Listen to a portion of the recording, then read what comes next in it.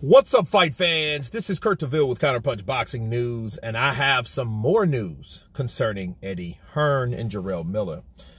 I did a video yesterday giving you guys the scoop on what was said between Jarrell Miller and Eddie Hearn.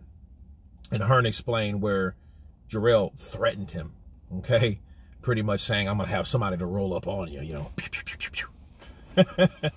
When he comes back to New York. And my counterpunch to that, I've been reading the comments, okay? And let me see if I got them here so I can...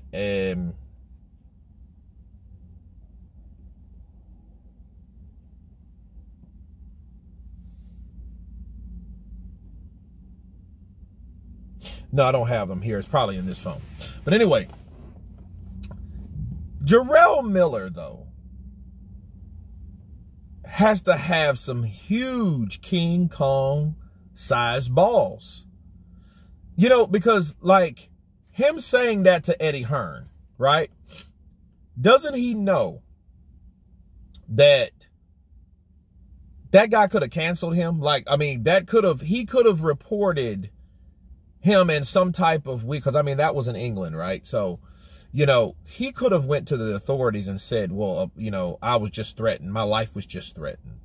You know what I mean? And it also shows that Eddie Hearn is not really you know, he has thicker skin than people think he has, because had Eddie Hearn been a scary ass dude, like a kind of a timid, frightened, scary guy, he would have done that. He would have, like, you know what? Like, I don't want Jarrell Miller on the card. Replace him. Get Derek Chisora in there, you know, to take on, you know, Daniel Dubois, because Jarrell Miller just threatened my life. You know what I'm saying? He just threatened my life. Like, so I don't feel comfortable around him. He walked up to me and he said these things. If I'm in a certain place, that he's going to get someone to get at me and to hurt me or to possibly kill me. You know what I mean? So I don't want him on the card. You know what I'm saying? Because, like, I know these were different promoters. You know, you had Frank Warren, Demetrius Salita, Eddie Hearn. You had a lot of guys. Bob Arum was included with his fighters. You know, 16, I think, different. There's a lot of different promoters. But, you know, Eddie Hearn by far was one of the ones with, you know, he has the guy that's on the main or co-main event or the flip of a coin, right? So, So that's the guy that's in charge of the biggest fight or one of the biggest fights on the whole card. And you're going to go after him like that. Jarrell Miller's showing some King Kong-sized balls, people. You know, a lot of people say that's reckless and it wasn't very smart. No, it wasn't. It wasn't very smart to do that. You know, now, Jarrell Miller is probably one of those people could say, man, I was just kidding. You know what I mean? I was just kidding just to spice things up and blah, blah, blah, blah. But really, he didn't say it to the public. He said it in private to Eddie Hearn. You know what I'm saying? That, hey, I'm going to roll up on you. I'm going to get somebody to roll up on you. Yes, it's mine. I know what you did. You know, and, you know, Eddie was like, hey, go F yourself.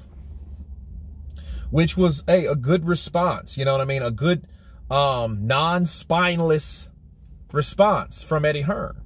You know, but, like, it also, you could also read into the point where Eddie Hearn, you know, could imply, like, okay, well, he's saying stuff like that and, you know, slamming and, you know, well, you know what, that was before where Jarrell Miller, you know, comes out and says those type of things, you know, that could convey road rage or should I say roid rage, right?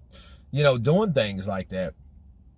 And I just think it was just very reckless, very ballsy, but very stupid on Jarrell Miller's behalf to do something like that, you know. And no, I was thinking though, him slamming the table. I ain't going nowhere. I ain't keeping my mouth shut, right? And all that stuff, you know. And then it would happen to have, you'd happen to have several drugs in your system, you know. So, you know, could that be ruled as a roid rage episode by Jarrell Miller? You know what I'm saying? Because, you know, we know he's a charismatic guy and he's a shit talker and all that stuff. You know, the bad guy, I get it, but you know, that's just not smart. You know what I mean? It's not smart at all. So, again, I think that was absolutely ballsy from Jarrell Miller, you know, and I really give them both props because, I mean, Eddie Hearn, it was worth mentioning, like, what Jarrell Miller did, but he didn't mention it right away.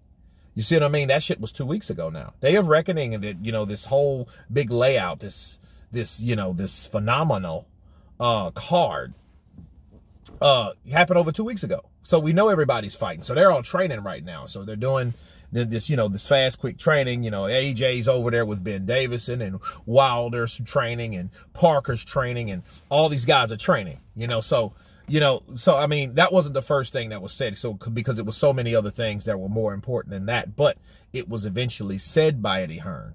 So he didn't really put that high priority either.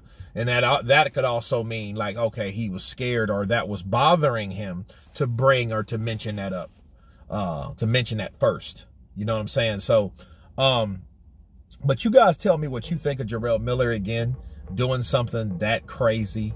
Of course, please subscribe. And you guys been Counterpunch. Peace.